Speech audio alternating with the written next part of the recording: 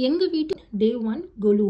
We had some guests today and as usual I was late, so asked them to join Sundal cooking scenes. I am making pasi paruppu Sundal. I soaked it for few hours and added it to steamer and sprinkled some salt. In parallel, I am making a coarse mix with chilli, ginger, curry leaves, coriander and coconut.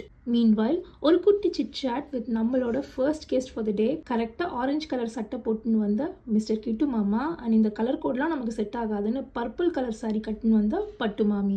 While Sundal was steaming, நம்ம பக்கத்து வீட்டு தம்பி Kumar also arrived. After 10 minutes, our pasi paruppu steamed perfectly and I took a kadai and tempered with basic tempering ingredients. Detailed recipe நம்ம description இருக்கு. இங்க எல்லாரும் கதை கேட்க தான் வந்திருக்கீங்கன்னு எனக்கு தெரியும். In between this process, நம்ம அம்புஜா மாமி also came with a basket full of fruits with her son Ambi. எங்க நம்மள பாடகிட சொல்ற போறாங்கன்னு பையன் உஷாரா went back.